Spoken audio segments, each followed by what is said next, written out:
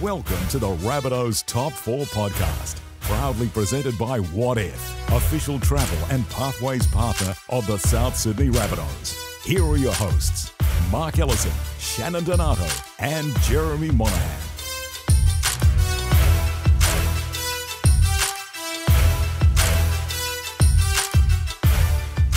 Hello, ladies and gentlemen. Welcome to the Rabbitohs Top 4 podcast, powered by Audio Technica and proudly presented by What If. What If has you covered for accommodation, flights, car hire, and more. So if you're looking for a holiday, travelling for business, or you need to get to the game, visit whatif.com/Rabbitohs. What If? It's Aussie for travel. My name's Jeremy Monahan. I'm the media manager here at the Rabbitohs, and I'd like to welcome our co-hosts for the show, Mark Ellison and Shannon Donato. How are you, Ello? Yeah, good, Jez. Mate, just seems like yesterday we were doing it, so it's gone pretty quick. It has having a win makes a difference, doesn't it? Absolutely. How good was that performance out at Brookvale in terrible conditions last week? Yeah, it was good. It was a lot better than what the week before. It was a longer, sustained period of ball control we had. That was the biggest thing. We got in a little bit of trouble in the second half where we made about 3 errors, but that was the only stage of the game that we looked in bad, I thought. So it was a good performance. Very good. And Shannon, how are you today? I'm very well, thank you, Jez. And you're right, it was a great performance on the weekend. And everybody kept talking about those terrible conditions, but up in the corporate box I was in, it was pretty dry up there, actually. It wasn't too bad. The air conditioning was a bit chilly, but besides that, it wasn't too bad at all. Very good. And you're fresh off a visit to the juniors at Kingsford Bistro for lunch. Best bistro in the business, Jez, and I should know I've had everything on the menu. Today. We've started early. Yeah, we have started early. Yeah, it wasn't me, Shannon. It wasn't me. I told you, I'm pulling out of this side of it today, all right? Very good. Now, we've got a very, very special guest with us, ladies and gentlemen. We'll have to play some special music to introduce this man. Of course, 336 first-grade games for the South Sydney Rabbitohs, a premiership-winning captain, the King of Redfern, they used to call him, the Mayor of Maroubra. Ladies and gentlemen, please welcome John Sutton. Thanks, Jeremy. That was great. Very good. I appreciate you having me on, lads. Very good, mate. That's, as we explained before, this is more a bit of fun rather than chatting too much footy. But we'll get to know you a little bit better in our first segment. But first of all, we have our regular discussion on something that you may have learned this week. What was yours, Ello? I just think that there's still a little bit of a divide in the premiership between the top teams and the bottom teams. We thought about it leading into the season. We saw a bit of it last year. A few clubs are struggling a little bit, which always happens. But that's what I've learned, that it's still there. Very good. Are we in the top tier? Yes. Excellent. That's all we need to know. Are. That's all we need to know. You got to look at disdain when you ask that from him. What about you, Shannon? What did you learn this week? I came to appreciate a bit more just how beneficial Benji Marshall's experience is going to be. That steadying hand, just when in clutch moments, having guys, we had Sutto for years and Sam for years and Greg, and those guys, those years of experience you can't replicate, and having somebody with Benji's experience out on the field in some of those big clutch moments, and often games just turn on a point here or there. There's a clutch moment, 10 or 15 minutes to go, and having somebody like him on the field will be invaluable. Very good. Sut, what have you learnt this week? What have I learnt this week? I've learnt that we still hate the Roosters. Very good. It's obviously been there for 100 years, but really looking forward to this week. I feel like Latrell's going to have a big one. He's just growing every week, so it'll be good to see him and the boys rip in and get the win. Yeah, he's looking pretty focused around training, isn't he, this week? It's good. Yeah, I feel like he's just going to grow and grow. What, he's 24? Is he 24? Yeah, that's about 23, 23 actually. Yeah, 23, and his best years are still in front of him, and obviously being around him at training and seeing the stuff he does at training and putting into the games, it's just it's good to see, and I'm expecting big game from him this week. So talking about him growing and growing, I'm 46 and I'm still growing in I can relate. Twice his age, twice his size. Yes. I'll take twice, thanks, Jeff. 4XL to 5XL. Latrell's growing mentally though as well, Shadow.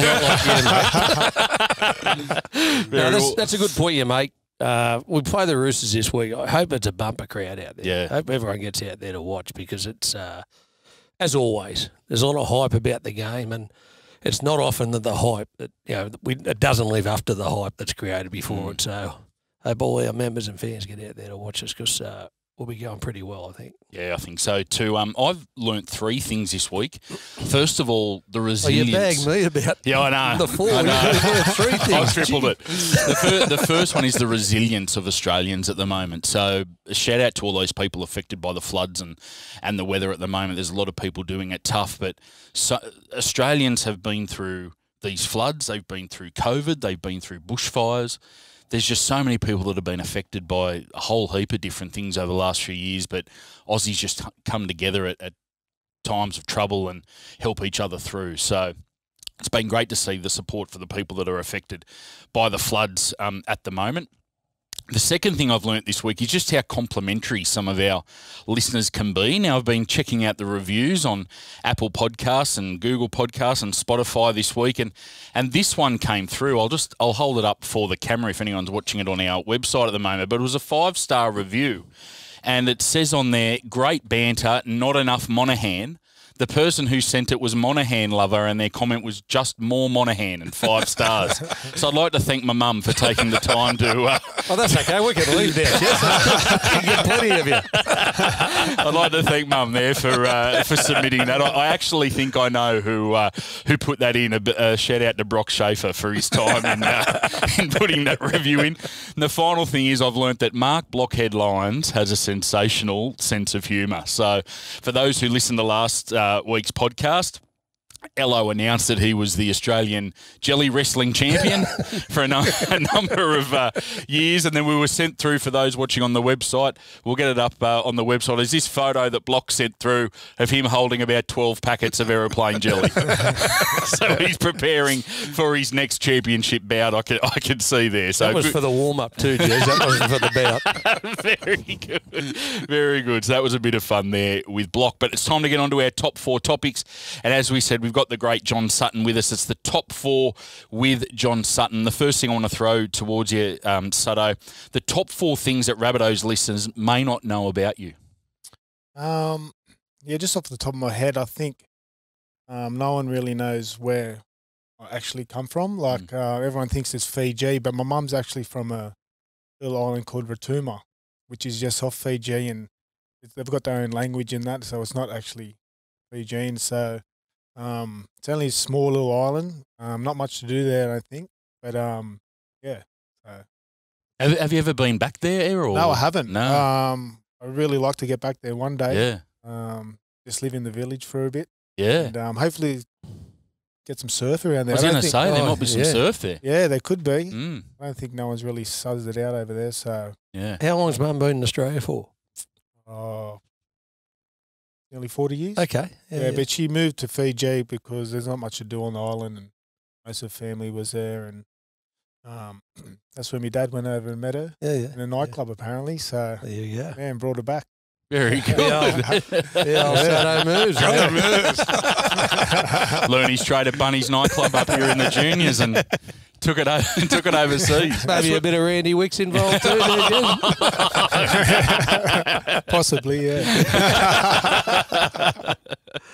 What else you got, Sut? What are some other things that people may not know about you? Well, everyone knows I surf, but I think I'm probably number 1 surfer in Maroubra at the moment.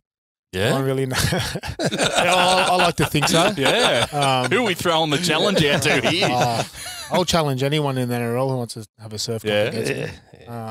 Pretty confident in my surfing ability at the moment. I surf pretty much every day after training. So I feel like I'm going all right. Chaps from Rabbitohs Radio might have something to say about it. Well, he can back me up. Yeah, right. Yeah. He might challenge you. I'm going to jump in there. That everyone says your ability in the surf is outstanding. So, it's you've been doing it for a long time now, haven't you? Yeah, I've been surfing since I was 12. Yeah. So a lot of hours in the water. And you're obviously enjoying it now? Yeah. Break away. Did it take a bit of time to transition from the football into the life without the footy? Yeah, I still feel like I'm still transitioning. It's especially on game day, I miss being around that locker room feel and getting amongst it. And I do miss playing, but I definitely don't miss the training. No, Definitely don't miss the training. Watching the boys flog each other every day. But There'd be blokes playing till they were 50 or 60 if they didn't have to train. Joey Johns would still be playing if he didn't have to train. Freddie, all those blokes, I reckon. Yeah. Another one, I might actually have a run playing footy this year. Yeah? Yeah, so I've been getting itchy feet. Obviously, been around footy, training and the games. I throw it out there. Might be playing a couple of games for Southeastern with a few mates. Oh, nice. Very good. So, Just doubled the crowds down at Pioneer Oval. Yeah. Well done. So, Kenzo doesn't have a team anymore. Some good mates play down there. Damon Alitovio, who played a few games. Is he still playing? Yeah, he's still playing, Oh, yeah. good on him. So, going to have a run around with them and, see how we go. Very good. Excellent. Hey, Sato, I asked Ella this question a couple of weeks ago. I think it was on our first episode, but just ex-players, just about everyone I speak to, and I wonder if it's the same with you. After you stop playing, you still have semi-regularly have dreams that you're still playing football? Do you dream that you're still playing?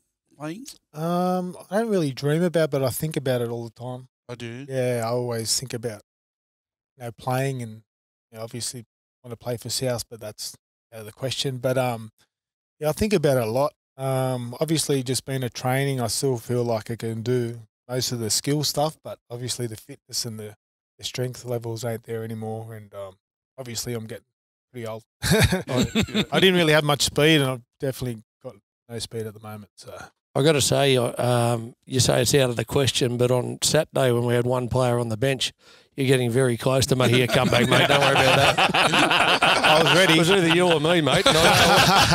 You were going first. So what position are you going to play, Sut? I'm not sure yet. I haven't been down to training. Yeah. The word spreads fast around here. I mentioned to Kyle Howes, who runs Southeastern, that we had a chat and said, look, I might be keen to play a few games, and he's just every person I spoke to since that day, he's, are you playing for Southeastern? You playing? And I was like, oh, yeah, I might have a couple of games. Is there a salary cap involved in the juniors football? I hope not. Hey, Jersey, ask what position he's playing. I reckon if you ask his coach what position Sato playing, he'd say whatever he wants. Yeah, whatever he likes. Does he want to be coach? Well, I definitely want to play in the halves and defend on the wing. Yeah, I'm going to say play fullback. Yeah, I might even. You've been watching me play, haven't you? I made a career doing that. Well, I seen you, was it on Instagram last week, giving it to someone? Oh, that was Michael good. Erickson. Was it Michael Erickson, the big crossbody? I didn't see it. I don't know. There weren't many people I gave it to. I'll be happy to see it. It was good. It was good. 80 kilos lighter, I think. Was it a tackle or a stink? It was a stink. Oh, it was Glenn Ryan. Was he knew him? It was the great Glenn Ryan. I'm tipping from Manly. Hello, want to fight? I thought I must have been in the under sixes last year. I saw a good line actually from James Hooper, who was talking about catching up with Joey Leilua because they'd had a bit of a stink over a few things, and James said, I still reckon I would have won that fight by at least 100 metres. That was a good line. Shannon, I said at the start here that I wasn't going to pull any fat jokes out against you, but I am now. Okay. It's back on. There can't be any left, surely. Surely there's none left. Oh, very good. So let's look back at your footy days. Talking about the juniors and the juniors competitions, was it right you won 10 straight competitions in the juniors with Kenzo? Yes. So I played a couple of years for Lapa, under sixes, and then we folded and I ended up going to play for Kensington. From under sevens to 16s, we won the comp. So we had a pretty good team over those years, few undefeated seasons. To be honest, I was a little bit of a sook when I played footy. I hated losing, and you would have seen me crying a lot on the field just because I hated when the team scored a try against us and that. So I don't know what was going on there, but I was a bit of a sooky player coming through the grades. Were there any other players that kicked on from that side, Sato, that we might know? Well, Damon Alichov, he was probably Great one of player. the best junior players, that was around. He Back us did. up. He had plenty of ability. He had heaps of ability. He had a very good right hand fend. And right cross too. What's that? Yeah, I think down in Canberra, someone. Yeah, it was Dave Faulkner, wasn't it, from the Screaming I Jets? think the Gleeson is it? Oh, Dave Gleeson. That's Yeah. right, Gleeson. Yeah. He felt the power of the right, I think.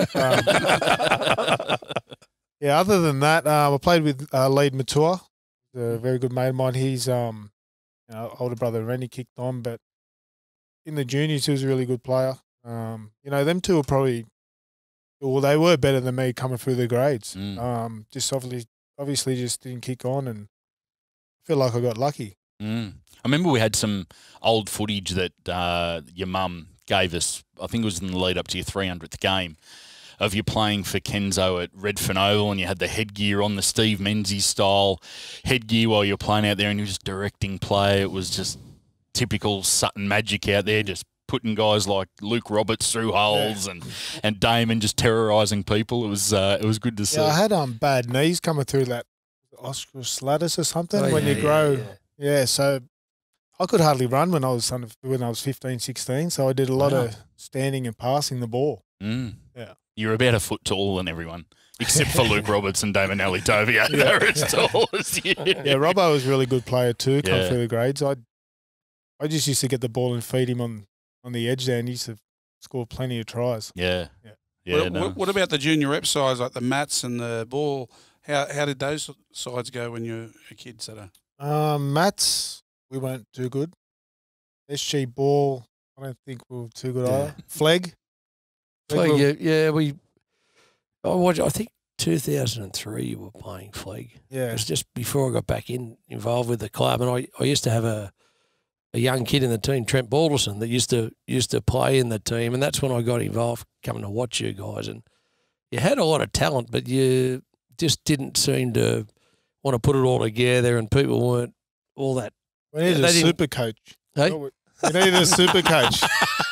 That's what I was leading to. So I've already heard this story earlier this morning. No, there was a lot of ability in the team, but you didn't seem to. It didn't seem to worry too much if you got beat, though. Yeah, is that a fair call? Yeah, for sure. We just needed someone to guide us, and that man was Ello. Ello came along. He left the wardrobes behind. Oh, I did. You plays the wang. Remember the wang? I do. Yeah, that was a good one. You used to score. Where's the every time. Tell us about the wang. Actually, we got a whiteboard here. I'll just set it up for everyone. Very good. And then obviously went on to a long first grade cricket. Can you tell us about your debut and what it was like leading up to that game? Yeah, it was 2004. I went from flag, that's right, first division, in the first grade, round 17 it was, up in Brisbane. So, yeah, I made my way through the grades pretty quickly. I don't remember much from the game. It was just they give it to us as like 40-odd. I remember they had Tallis, Sivan Asiva, I think Lockyer might have played. They were really good side. But I managed to score a try with not long to go in the game, so I was pretty happy about that. Post-try celebration, yeah, for all the little bra boys, handshakes. All the boys, yeah. They ride down to Maroubra that afternoon in celebration. And what about, you hold quite a few records at the club, the last premiership winning captain, the most games for the club. What do those mean to you now that you've finished playing? Yeah, it obviously means a lot. When you're playing, you don't really think about that stuff. Obviously, you do a little bit, but to play 336 is a massive achievement for myself. I think Adam's coming up to nearly second most games in the club. I think he's on 208. But I don't think he's going to pass me. I think maybe Campbell Graham or Cam Murray, they could be a chance. But the way they throw their bodies around, I don't think they'll pass me. I just often, 336 games. Yeah, the toughest part about it, apart from the training in the off-season, that last 40 minutes before you go on the field, you're just trying to fill in time, and that is. Do you remember doing that? I mean, you've obviously done it 336 times, but, it gets monotonous though, doesn't it? It does a little bit, but in my head, I've always been always analysed the game, and I've always thought about the game a lot, before games, during games, after games. Yeah, So yeah. even watching games these days is a bit frustrating because always analysing and critiquing what the game a lot. Mm. So it's a good thing sometimes and a bad thing as well. But that's because you're involved in the coaching now too, isn't it? You But enjoy, Like all my career, I've sort of trying to analyse the game a lot and see what's the best ways of doing things. And Johnny Lang used to call me the schemer. Yeah, We're scheming around and trying to find different ways to do drills at training and come up with the best plans and stuff. So that had nothing to do with your footy, why he called you that. He called you the schemer and he called Shannon the steamer. Come on, let's keep it real, Sutto.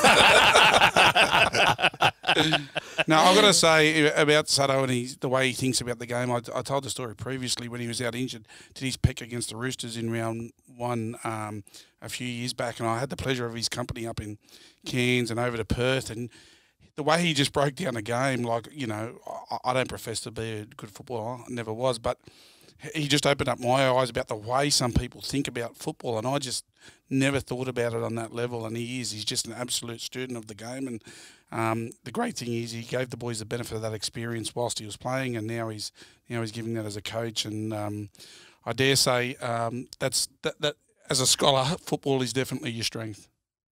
Yeah, cheers, Shan. I remember that trip. We he didn't really talk because he was smashing the Chinese food up.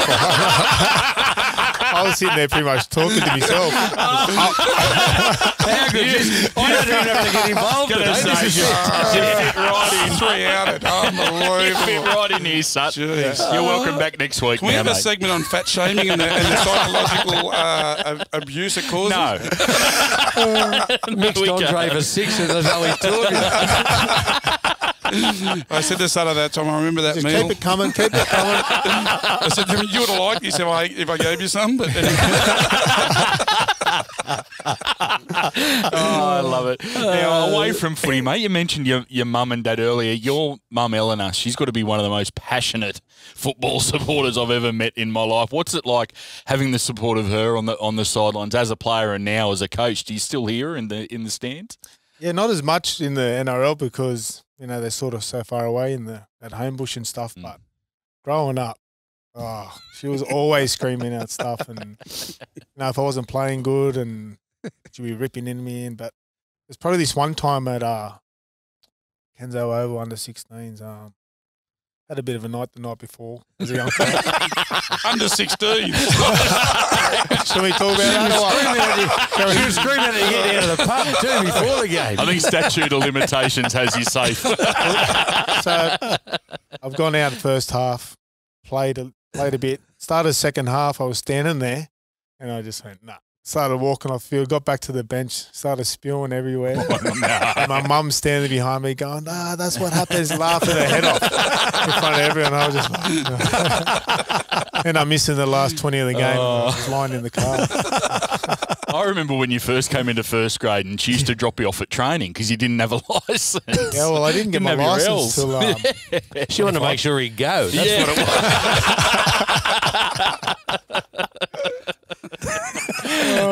And you're a family with other professional athletes. Your sister was a professional netballer. Yeah, she played for the Swifts and the Adelaide Thunderbirds.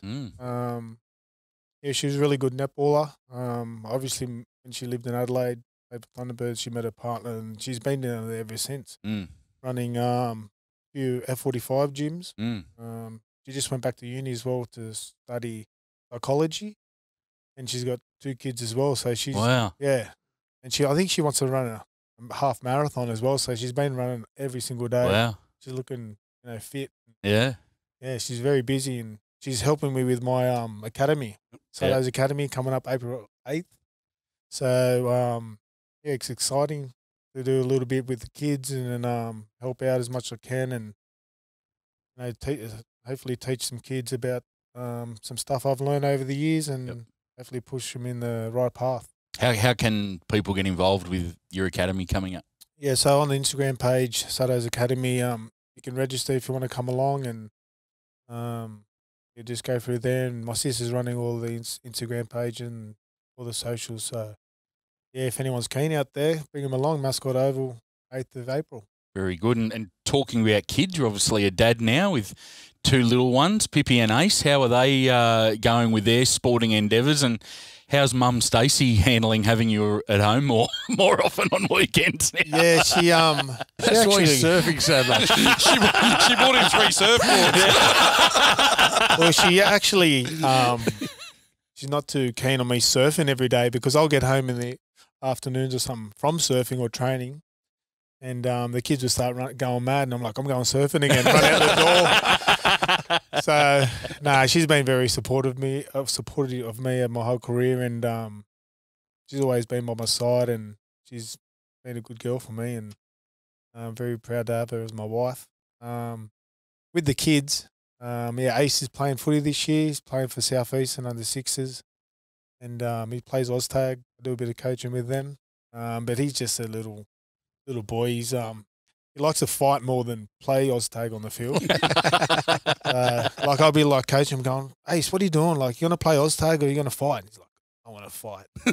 He's been hanging out with Uncle Damon. Yeah. So he's just a kid, having a good time, and Pippi, she's just she's doing dancing, a lot of dancing at the moment, and hopefully she's been modelling a little bit. That might hopefully take off. So maybe travel around the world with her manager. Yeah. Do they both get into the surfing with you? In summer they do. Yeah. Yeah, but they get over it so quickly. They get a couple of waves and stand up, and then they just, I'm over this. And yeah, right. I didn't start surfing at 12, so I'll give him that.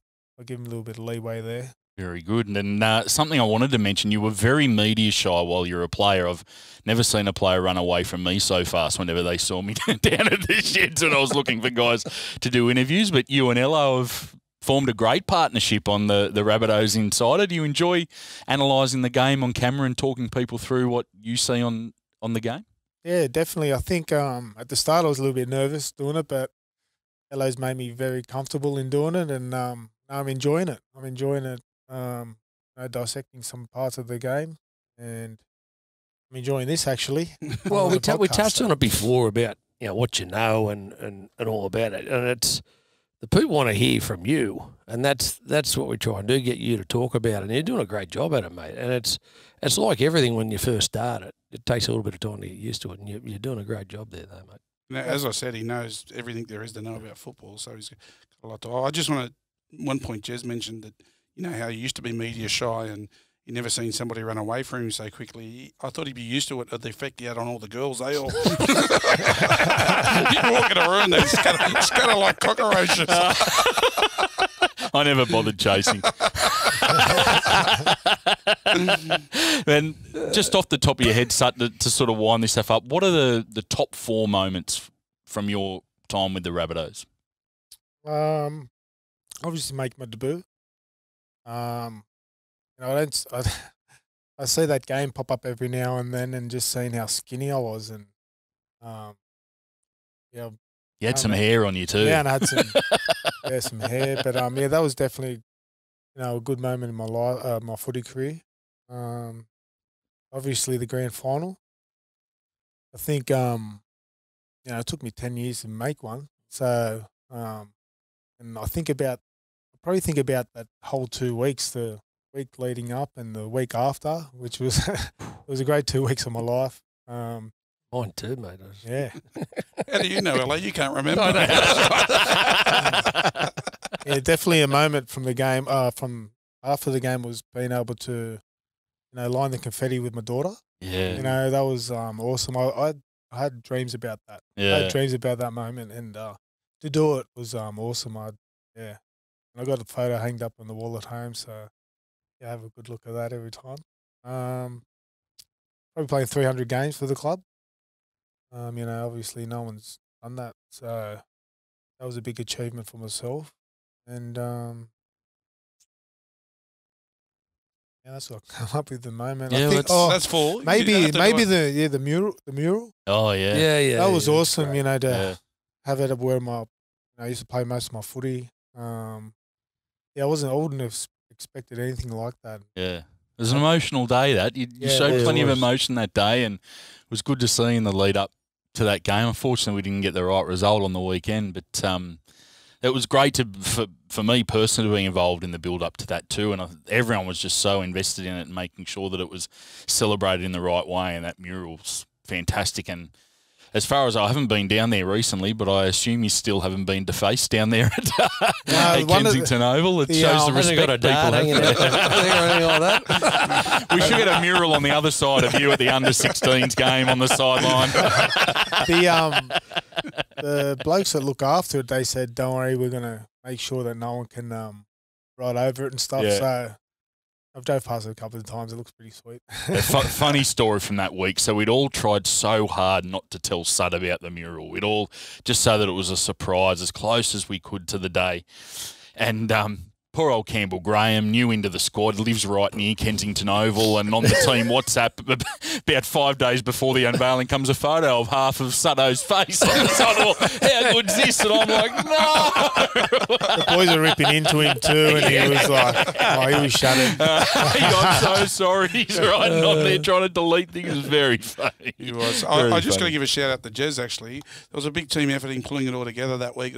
Jez did absolutely everything. He emceed the event, but it was actually Jez's idea for the mural as well. And he said, "Oh, a mural somewhere." And I remember I went and scouted sites all around, and he said, "Oh, what about Kenzo Oval?" I had a look inside of Maroubra Surf Club because I knew there'd be no problem with Randwick Council, and I was thinking of all sites. But basically, was Jez's idea, and he helped bring it to life, and was right there when we did it. So. Well done, Jez. A great idea and a great legacy for thanks, Jeremy, for the club and Sutto. Yeah, I wouldn't mind one down the beach somewhere as well. We thought about that. We'll get to that. Yeah. Make it snappy, Jez. Shannon's is going to McDonald's. You run this podcast machine, and I'll go and get it done. I'll grab me paint can. Now, just going back, we didn't get the result that week, but I think it was a great thing from the club, and you obviously had a big part in it, of just celebrating the career of our greatest ever player that played the most number of games. And, you know, it's something we're really good at now. And, you know, everyone that plays for the Rabbitohs is a Rabbitoh for life. And obviously this bloke, he's a Rabbitoh forever, obviously. But it was a great thing from the club. We didn't, as I said, didn't win that week, but we won over time. Oh, absolutely. Absolutely. One thing I wanted to mention before about things that people may not know about you, you're a massive Tom Brady fan. Now, I thought you were a massive New England Patriots fan, but you defected as soon as he I'm did. following Tom wherever he goes. Hello, head of recruitment. Can we get him in the cap? He could probably do it. He could probably do it over here too, the way he plays.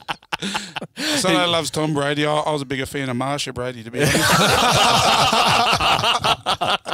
For all those people listening under 40, you need to Google the Brady Bunch. That's joke of the week today. I cracked myself up. Classic. Oh, very good. Well, as we said before, Sut, it's great to have you in here. Thanks for having a laugh with us, and we'll ask you to stick around for our remaining top 4 topics that we've got coming on. But it's great to have Sutto in here and have a chat about his career and some things that people may not know about him. Yeah, that was excellent. Well done, mate. Thanks for coming in. You're very good, Sutto. Very good. Righto, we'll be back in just a moment.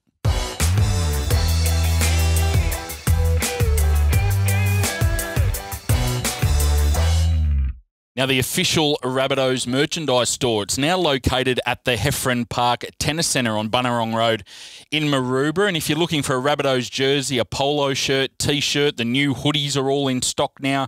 You can grab hats, flags, anything that you like. Make sure you head down to Heffron Park and see the team down there in our merchandise store in the Tennis Centre. Alternatively, you can also jump online at shop.rabbitohs.com.au. And with our first home game this weekend, Shannon, we're going to be have the stores open out at Stadium Australia as well, so everyone can grab their gear on game day. Absolutely, and those brand new hoodies that you spoke about, Jez, they're very popular, as are these black polos that you, Ello and I are wearing, and well done, Sutto, on representing the Rabbitohs gear yourself. What I'd like to say, I'm actually doing some work with G'd Up Clothing. Oh. So just want to give them a plug. How good is he today? Well, amazing. Yeah, I'm doing some work with them. It's we're doing some. They supply, to businesses, polos, hoodies, hats, all that sort of stuff. So when the next contract's up at South with Classic, you'll be looking to get in there. You'll be taking over from Alan Jones soon on the radio. More Shannon Donato. Was it a My commercial? apologies, I thought it was a plug for our merchandise. I'm sorry, I've walked into the wrong studio. Sorry. Yes, Jeremy, there'll be lots of gear out at the stadium on Friday night. We've got the new rain jackets in as well. We'll be promoting those, obviously, with a lot of rain we've had recently. So we've got the rain jackets, the new polos, the new hoodie. So I encourage everybody to have a look at the merch outlets. Very good. Shop.rabbitohs.com.au.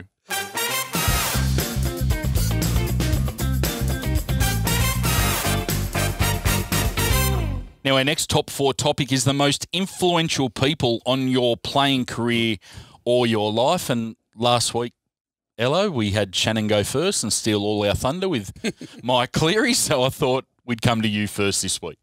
Thanks, Jez. Well, the number one for me has just been my family. Obviously it's grown over the years, and I was a player, but in coaching and administration, the club has gone over a long period of time. But my parents have supported me since I wanted to play football when I was 6 years old. I went to every game. A bit like Sato's parents, they go and watch it all the time. And as a kid, no matter what it is, whatever you're doing, if your parents are there, it's a great feeling for you. You know you got their support and that. And it was actually Dad that got me back involved back in 2004. I mean, Nick Pappas had asked me to come back and coach in 2003, and that's why I was sort of having a look at the fleet team in 2003. And I said to Dad, what do you think I should do? Because I had a good job at the time. And he said, oh, look, he said, you've always loved the footy. He said, you should go and do it. I said, well, I'm going to struggle because Raylan was working in the real estate and I was working long days, but we'd swap picking the kids up from school. And Dad said, well, don't worry about that. I'll pick the kids up of an afternoon when you have to go training. So that was the thing that sort of made my mind up that I wanted to get back. I'd always had an itch for it. But there were just a few things previously that I wasn't really engaging in at the club, and that's not saying I wasn't supporting it. I just didn't engage in a few things, and but from then on, I've had that opportunity to come back, and since then, Josh has always been there that was one of the stipulations. I came back to coaching that he was a ball boy because I didn't want to have all the time away from him, and he used to drive Sato mad, I think. But he loved it. And as a result, he learned a lot about the club and he played, at a pretty good level of football himself. And daughter's always supported me. She loves the Rabbitohs as well. And obviously Raylene, she knows a lot more about football than she lets on about. But she's got the real estate now and that, but she's just never stood in my way of anything I've needed to do with football and that. So I know there are a few, but that's family's one. The second one was Jack Gibson. Jack Gibson. Well, I got a chance to play at Cronulla under Jack Gibson, and that was the reason I left South at that stage. He was the Wayne Bennett of my football era as playing as a coach, and so to get the call from Jack and go there and. It wasn't as successful a stint as I would have liked, but I learnt so much more that there was life to football outside of just South Sydney and how different people do things. And Jack had been over studying over in the States about all different, and it just opened my eyes up to what different things could be done in rugby league. It taught me more about discipline and just a little thing.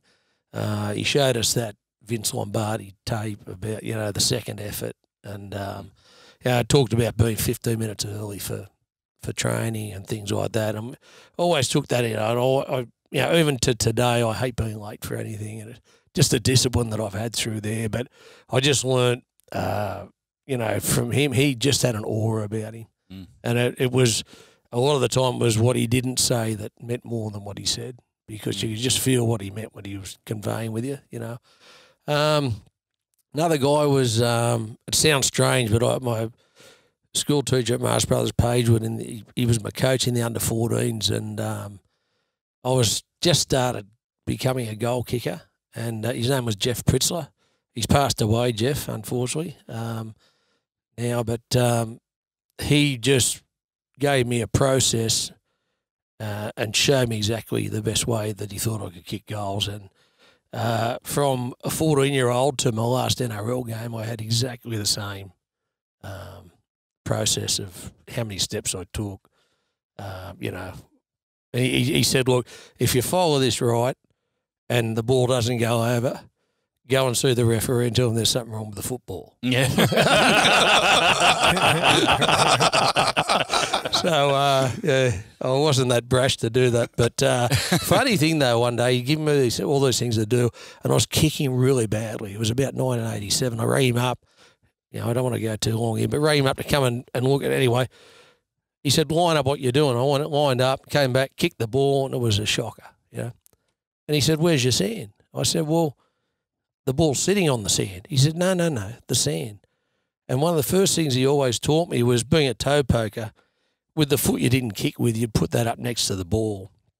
He said, put sand there when you're practicing to make sure you know where your foot's going. Because if your foot's not right there, you don't get over the ball and you start leaning back. Mm. And he said that truly. He was there for 5 minutes, and I put the sand there, and I never forgot it again. Yeah. So it was it's very interesting. It was amazing, you know, and it was, you know, I love all sport, and you look at processing golf swings and you know, even what you do with skill in rugby league, the process and the repetition, it helps you do it so well. So that was a great lesson for me. And number 4, the biggest career-changing person in my life was Dave Failonga. Back in 2009, he knocked out Jason Taylor. But to set that right, halfway through that season, JT told me I was no longer required as a coach. Because you were assistant coach then to him. I was assistant coach, yeah, and we had varying differences on the philosophy of football, etc. But I always got on okay with him, don't get me wrong, but our relationship broke down. And I'd gone down and had a meeting with Wayne down at St. George Illawarra down there, and I was going to coach the under-20s and assist with a bit of the first grade as well. So I'd actually taken that job and said yes to it. So it's ironic that now Wayne comes to the club, and I nearly got coaching with him a long time ago. But, you know, then what happened, JT, you know, and Dave got released from the club. Langy came in as the head coach, and I got the job in football management. And at that stage, I always wanted to be a head coach.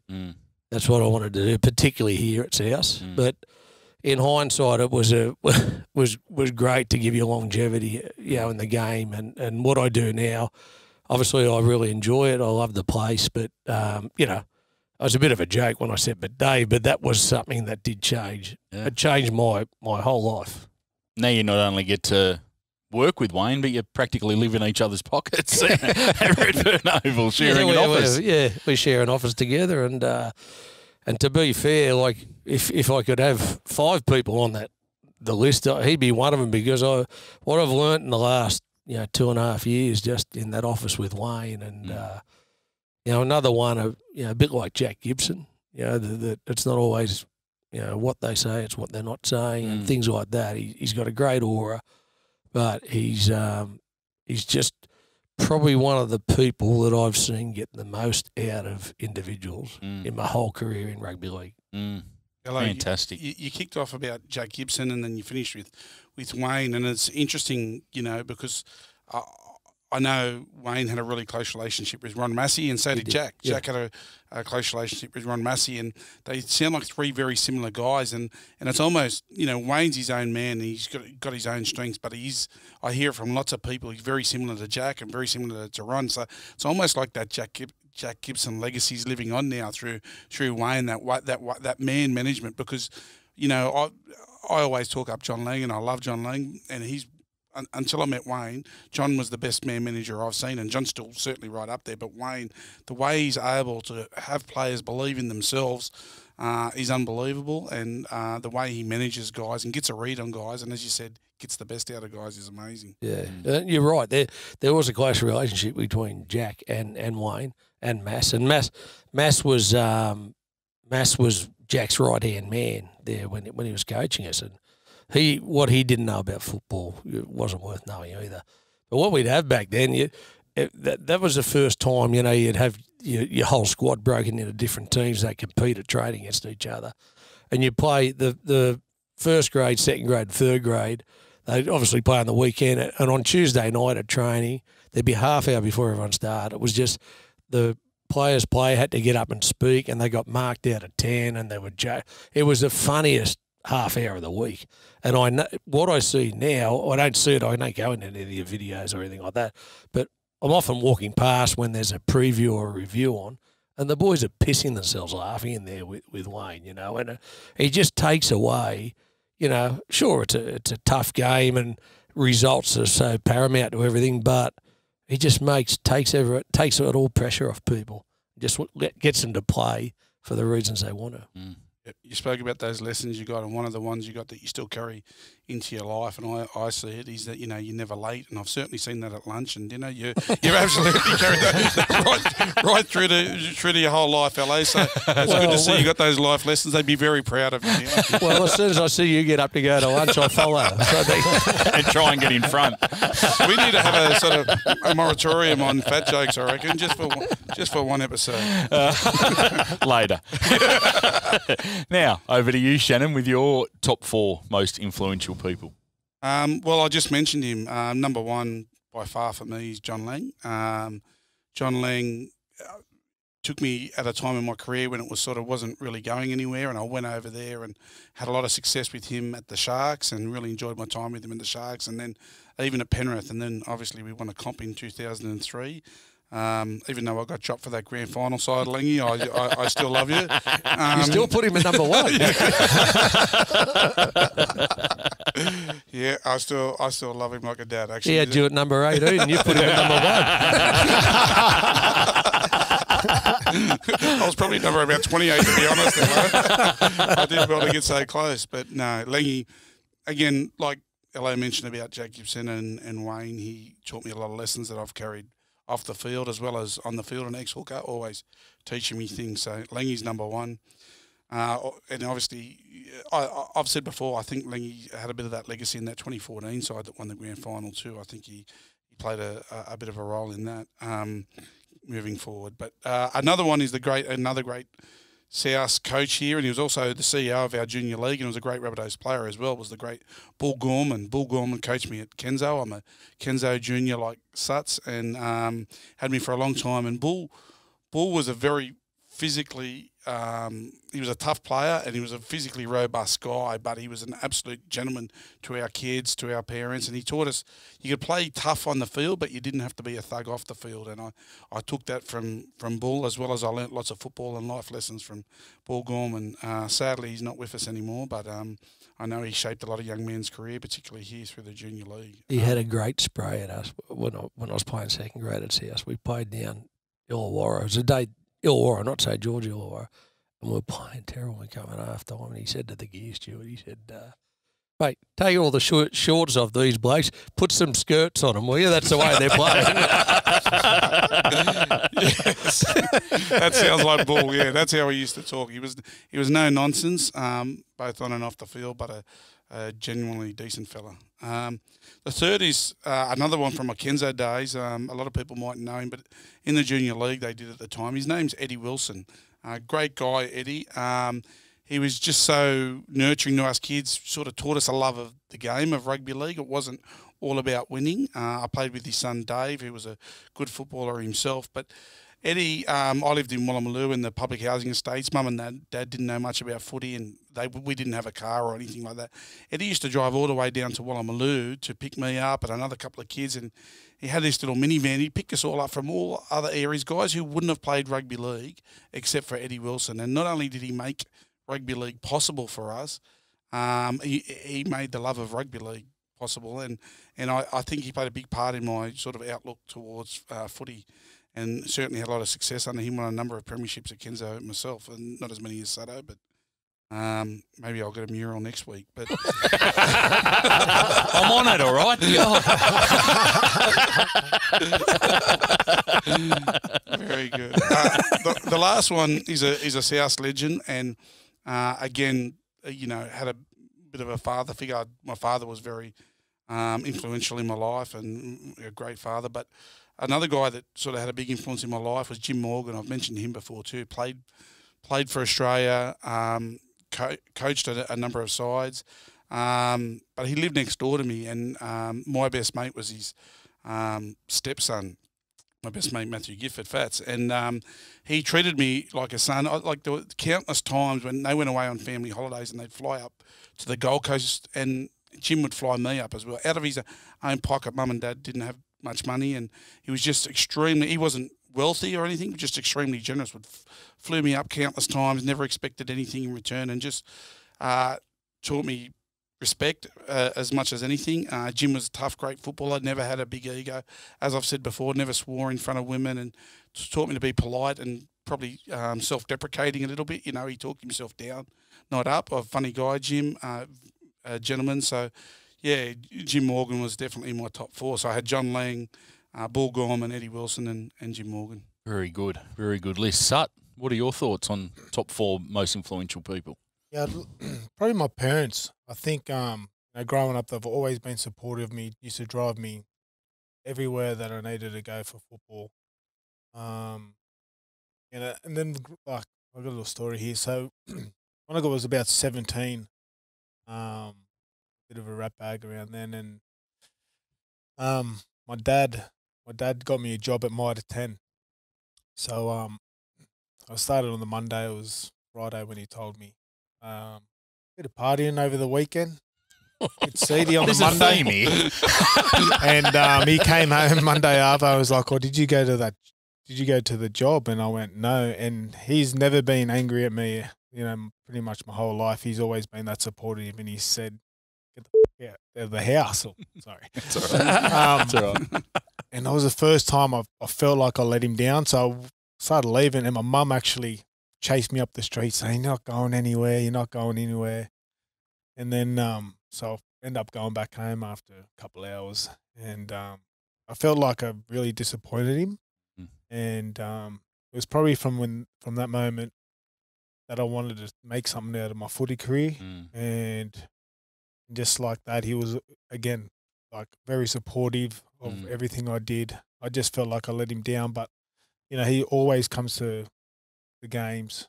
Mum always comes to the games. Even now they try to get to as many games as possible. So I think they've had a big influence on my footy career and just my life in general. Another person, probably Scruffy Tovio. He was one of my coaches at Kensington.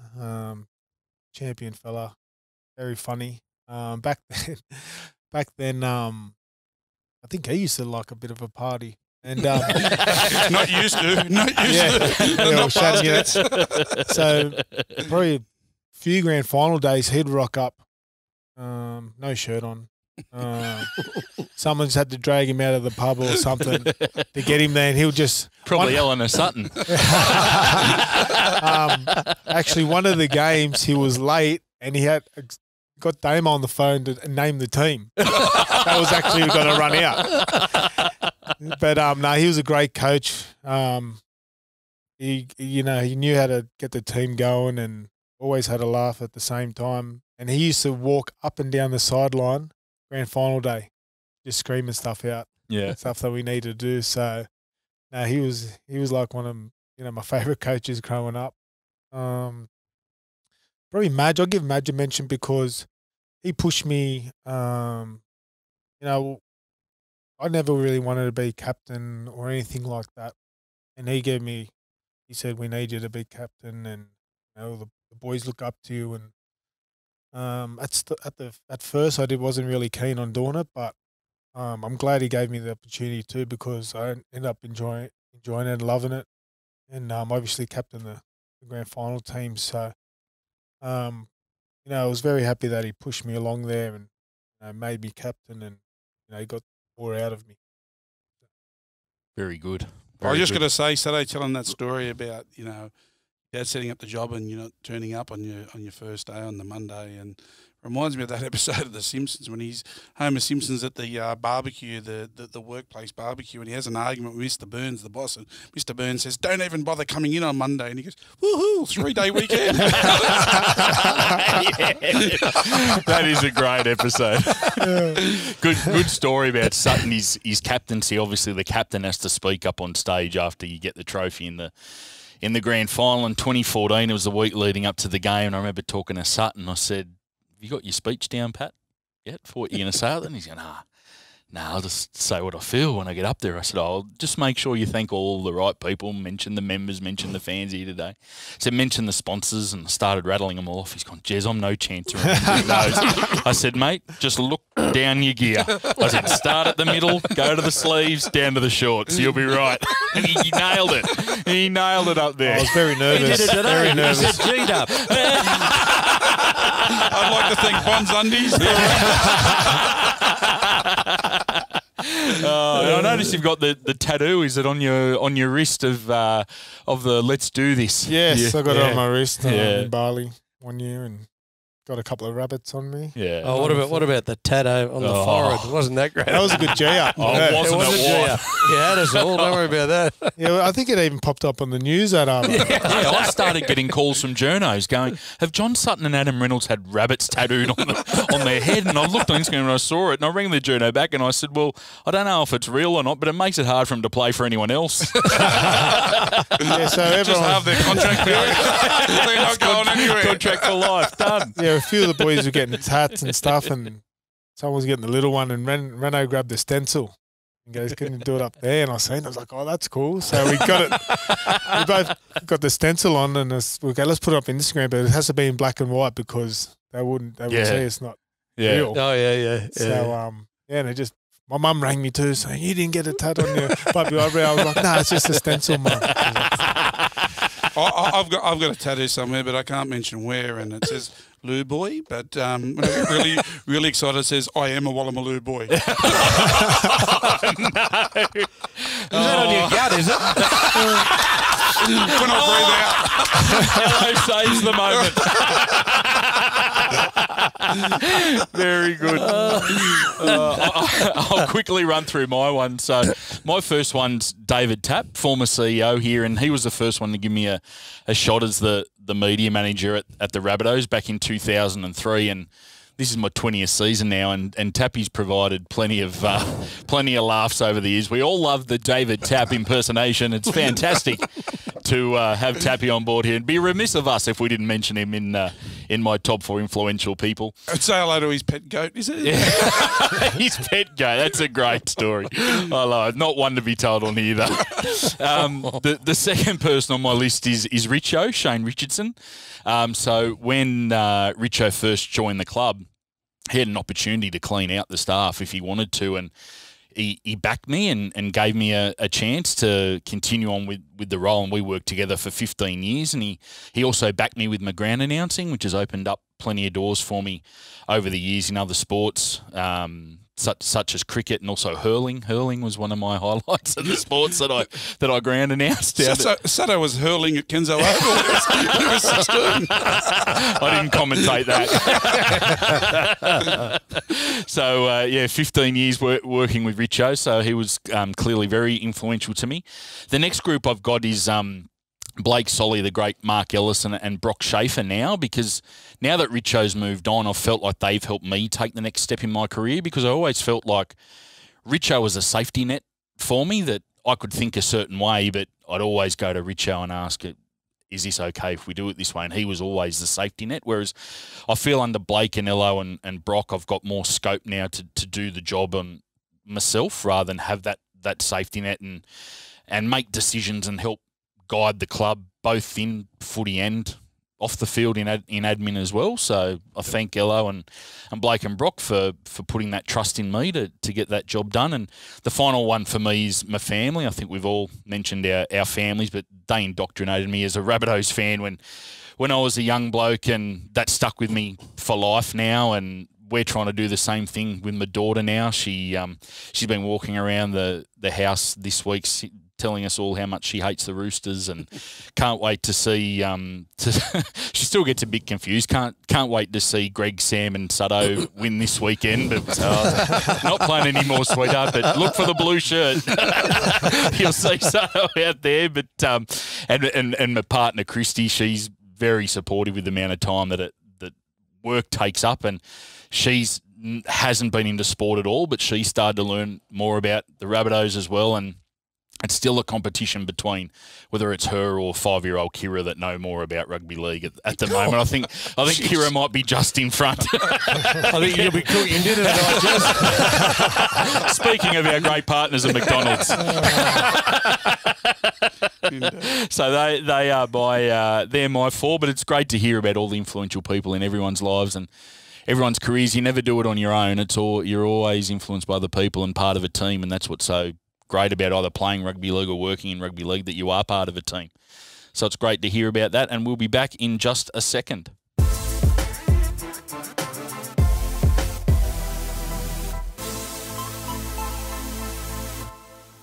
Now, the Rabbitohs are back with home games for season 2021, and that means that you can grab your corporate hospitality and game day experiences from the Rabbitohs now. And with our games being played at Stadium Australia this year, there are no restrictions on the size of the groups that you can entertain in the corporate hospitality areas. So it doesn't matter whether it's a group of business clients that you're looking to impress or a group of mates looking for a fun night out at the footy. James, Maddie and the corporate hospitality team at the Rabbitohs have the options that can suit your needs. And there's also VIP experiences on game day, so you can get up close to the players as they prepare to go into battle out there, especially this week against the Roosters. And they're a lot of fun too, being able to head out to the sideline or watch from the room next to the warm-up room down in the bowels of Stadium Australia, down near our change room. So to check out what's on offer from the Rabbitohs corporate hospitality team, visit corporate.rabbitohs.com.au, and there's options for everyone, isn't there, Shannon? Yeah, there absolutely is. And it's,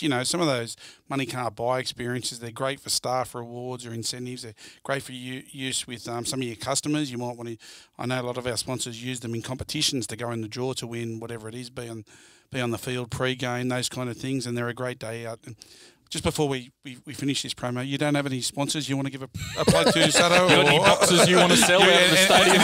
They're just straight up supply. All right, moving on. Very good. Just remember, it is corporate.rabbitohs.com.au for any of your Rabbitohs corporate hospitality needs.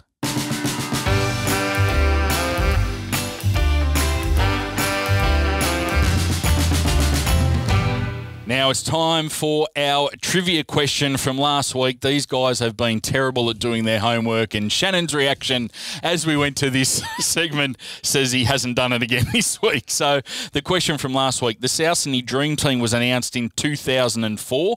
Who was named captain and who was named coach of that team? We might start with Ello, just looking at the confused look on Shannon's face. Am I allowed to give the answers? Jez, we did speak off air about this before we came on. Yes, we did, and you got it right. I can't remember. Let's see if you get it right. No, I think the coach was the great Jack Rayner.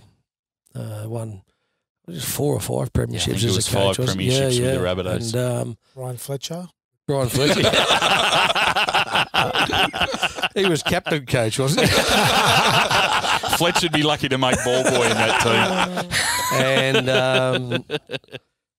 the captain was the great John Sattler. The great John Sattler. I was telling Ello before, it was interesting when we assembled all the esteemed people that were voting on that dream team back in 2004. We hadn't planned on naming a captain, and as we named Jack Rayner as the coach, he wasn't named in the team, and they said he was the greatest captain coach of this club of all time.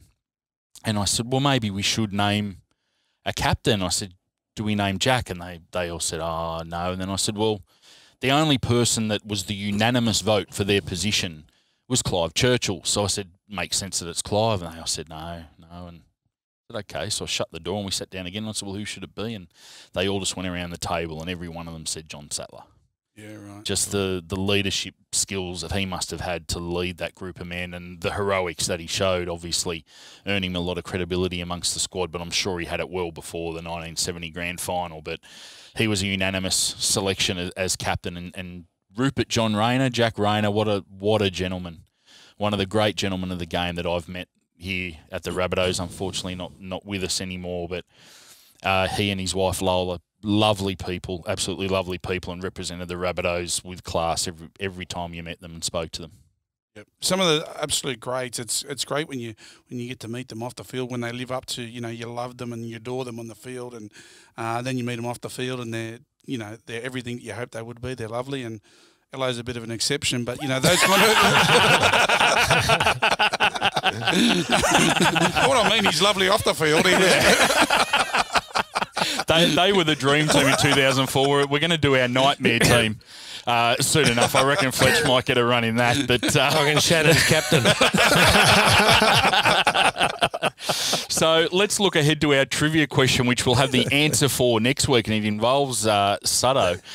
Benji Marshall, who we've mentioned a few times on the podcast over recent weeks, he's played over 300 NRL games in his career, but who has played more first grade games between Benji and Sut? Now, the hint here is Benji made his debut in 2003 and he's still playing, whereas Sutto made his debut in 2004 and retired at the end of 2019. So that might give you a bit of a hint, but Sutto, as we said before, he's played 336 first-grade games in his career.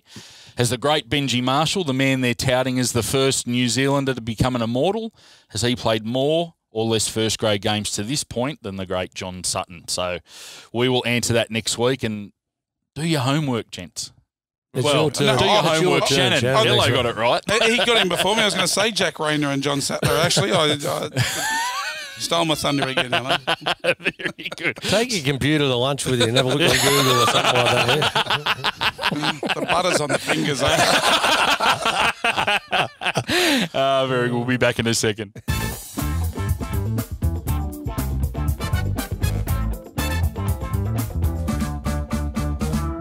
Now, if you're looking for your next epic holiday or maybe a long weekend with your mates, or you really need to get to our next travel game, then it's time to What If It. What If has great deals on accommodation, flights, car hire and more. Plus, because they're the official travel partner of the South Sydney Rabbitohs, you can head to whatif.com/Rabbitohs and use the promo code Rabbitohs15 to save 15% on select hotels. Now, conditions apply for that, but make sure you head to whatif.com/Rabbitohs and use that promo code Rabbitohs15 to save that 15% on select hotels. What If it's Aussie for travel? And as we've pointed out a few times, What If are the major partners of our Pathways teams, of which Sut, you're involved with the SG Ball squad, and what a season they've had so far. 6 games, 6 undefeated results. Yeah, I think it's 5 and a draw. So, no, they're going really good. Really strong team. Big Davey Mawali, who's been training with first grade, he's going really well. He's a big boy, just turned 18. So I think we'll be seeing him first grade in the near future. So, yeah, excited for the end of the season. We've got 3 games to go and then semis. So anything less than grand final wins, not good enough. There we go. Well, what if with the original sponsors of our under 20s or under 21 side, it was our Jersey Flag as it was back then a couple of years ago when we won the comp. So hopefully it can be a good omen with them being the major sponsor of the SG Ball side, and hopefully we get Finch down into the dressing room to celebrate another grand final win. Yeah, you mentioned Davey there, Sutter. It was a nice moment actually in the sheds this week at training. He turned 18. It was his 18th birthday, and I was down in the physio room chatting to a couple of boys, and I hear this singing coming from the change rooms, and it was the squad singing happy birthday to Davey, and his mum and dad had turned up with a cake. And everyone's like, don't tell Alice, the nutritionist. Don't tell her there's a cake in here. But I heard they were saying, don't tell Ella. They didn't. But Davey stood there and you could just see the look on his face. It meant so much to him to have his mum and dad down there in the sheds and with the cake and wishing him a happy birthday and having all the boys sing happy birthday to him. It was a really nice moment and a great thing for the young bloke. Oh, fantastic. Yeah, it was very good. So, yes, as we said, What If? It's Aussie for travel. Make sure you go to whatif.com/Rabbitohs and use Rabbitohs15 for the promo code to save 15% on select hotels.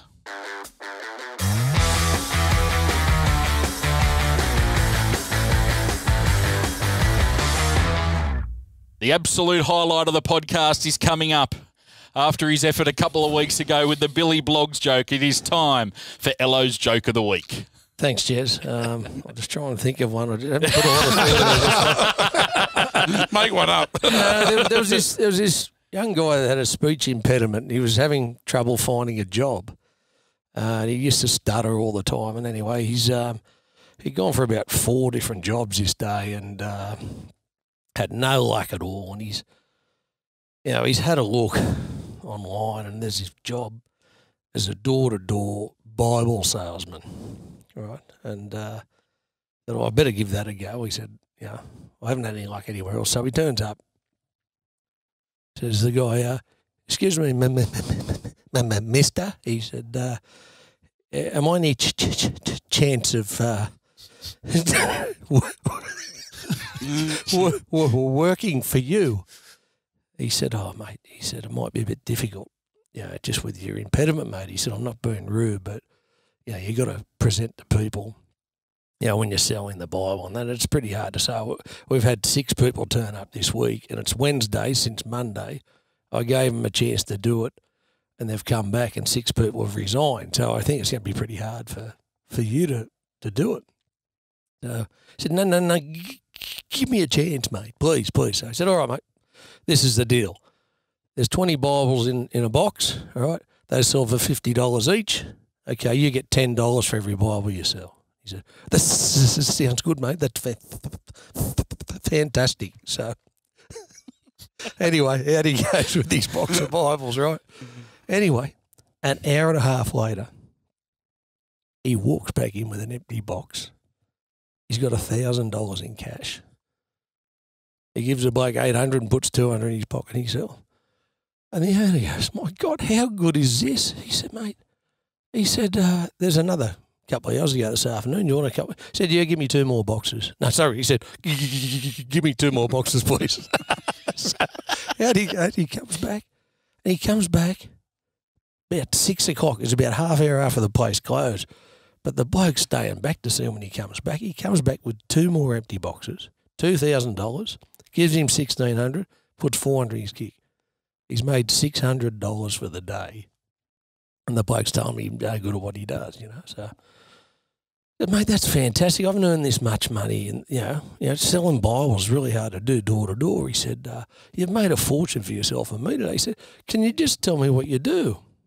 He said, well, I knock on the door, and when the person answers, I say, would you like to buy a Bible, or would you prefer me to read it to you?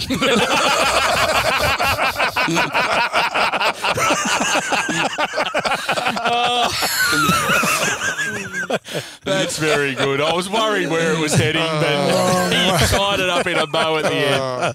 And the mail from all the people with speech impediments, I can hear them typing their emails as we speak. And Ello's a good Catholic boy, we know that, so we don't need to hear from any religious people. But that was fantastic, Ello. Shannon, you're back on again next week. Bring it on, Jez. Oh, here we go. Yeah, he sounds here confident. We go. We've had premiership predictions. We've got Bring It On with the joke of the week. Wow, we're very confident here this afternoon. Anyway, we'll be back in a second.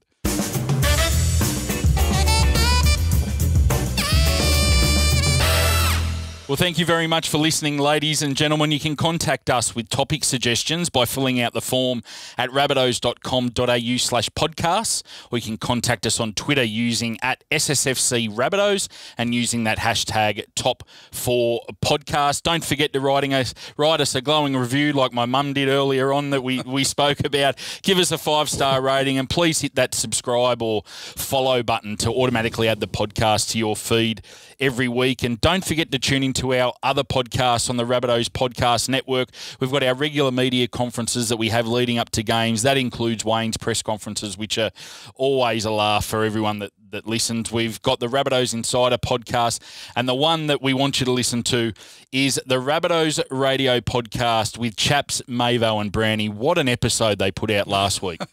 I think it's the best one they've ever done. Was that the one you were on? That was the one I was on, yes. But they're doing a fantastic job, those boys, and they talk a lot more footy than us. And the way we look at it, I was talking about it with the boys, is when we've got games at ANZ Stadium where a lot of our fans come from this area over in the South Sydney area, you can listen to their podcast on the way out where they talk about the upcoming game, watch us beat the Roosters, and then when you're sitting in P1 car park or driving home after the game, you can listen to the Top 4 podcast. So we'll entertain you all the way home and they'll entertain you all the way out there. So they're doing a great job, the Rabbitohs Radio podcast, boys, so make sure you listen to those ones.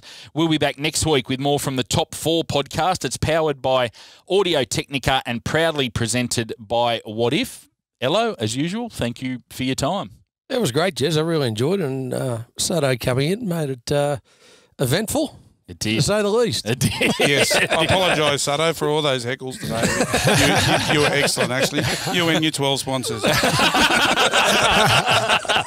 might have to get him involved in our sponsorship team. Shannon, thank you for your time as always. You're most welcome, Jez. Very good. And Sut, thanks for making the time today to come in. We really enjoyed it, and I'm sure all of our listeners will enjoy hearing from you. And I hope you enjoyed your intro music as well. It took me ages to get that on the roadcaster. So With the trumpets on that. I was in my office. Everyone was telling me to shut up playing my trumpets and my trombones. And I said, I've got to record this. That's what they play when LA walks in the South Coogee Bowling Club. He's here again. It used to be an alarm. So thank you very much, everyone, for listening. We're powered by Audio Technica and presented by What If, and we will see you next week.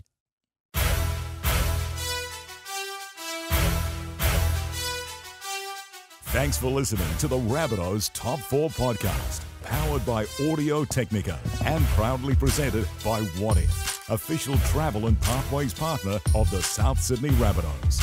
Support the club and visit whatif.com/Rabbitohs to book your next trip. Don't forget to use the code Rabbitohs15 to get 15% off select hotels. Conditions apply. What If? It's Aussie for travel. Please leave us a 5-star rating and subscribe wherever you get your podcasts. Up the Rabbitohs.